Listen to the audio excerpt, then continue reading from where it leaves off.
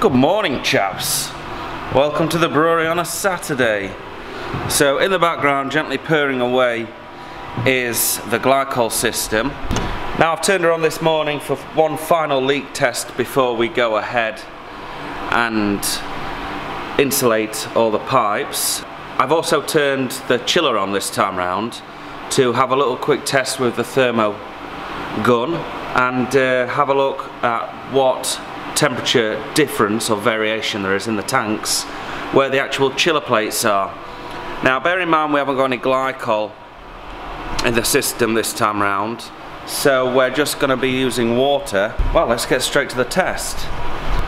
So first thing I'm going to do is just shine the thermometer and pick up a general reading in the tank, which is around 15-16 degrees, and then we'll move across onto the cold plate, which is there, and we can see we've got a dramatic decrease. It's down to 9 degrees, so it's definitely cooling inside the tank.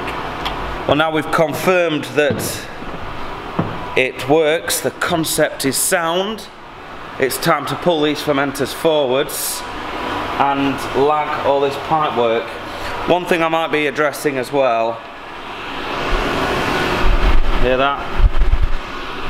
The outlet for the cooling system is blowing directly into the path of the entrance and exit, so I might jig this in the future and turn it on sideways. That'll mean a few more bits of pipe and connectors, but I'm not going to do that today. It's not going to be a problem. So we'll just pull these forwards and lag.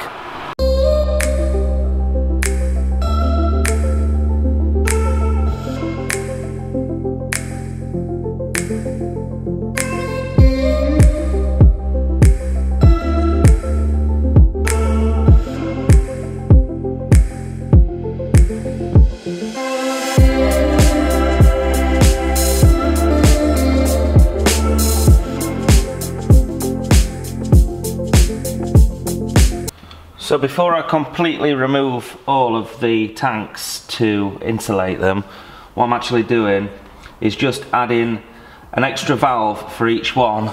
So on each fermenter we have a valve on the fermenter side, and then we also have a valve on the supply side. So if I need to remove any fermenters individually, then they're going to come away in a modular form, so I can isolate here and here, and then on the supply disconnect like so,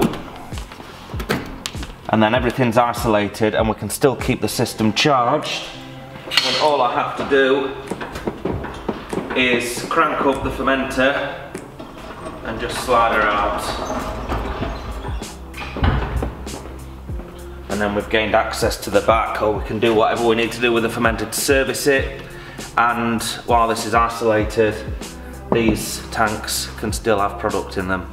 So I also want to make sure everything's modular as well. If we do move premises in the future, I can just disconnect and pull everything away. So all of the electrics for each fermenter is going to be housed on the fermenter itself, not a central control panel. So we can just pop them off, cart them away, put them somewhere else, and just rig them up to another system if needs be or whatever.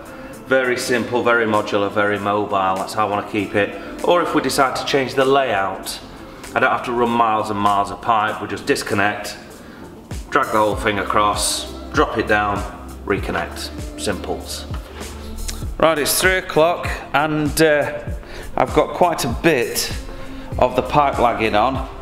As you can see, looking pretty smart. So this will insulate all the pipe work. That's going to run through there for the cold room next door and to chill the CLT. And yeah, anyway, distracted myself. So we had a delivery come this afternoon. It's all the stuff for the control boxes, so I put the STCs in there and quickly drilled a hole for a cable gland. I've got them all in the boot. I'm going to take them home and wire them up this afternoon, this evening. They should be ready to go then when I come back, and all tested and working, so we can just fit them onto the tanks. So I just need to nip down to Wilko's and get some terminal blocks, and then we're off home to do that, folks. Sounds fun, doesn't it? I'll be having a beer. I'm home. we have the boxes that I just told you about. Oh, and Stuart's gonna kill me, but I won this. I completed my jobs and I won it. Look at that, Mind Control double IPA, 8%. Let's get some light on the situation. Look at what's in that bad boy. This looks amazing. Can't wait to get that stabbed inside myself. So yeah, I brought all the equipment back. Got the chocolate blocks, terminal blocks, and we're going to build these control panels up. Already whacked the STC 1000 in there and a cable gland, like I said. I'm not going to film it because I've got a video on the internet. If you just search control on my channel, you'll find a 2-part series where I build these. So this is going to be the all singing all dancing one that actually has the heat inside connected as well. What I'll do is show you what we've actually got on tomorrow's vlog.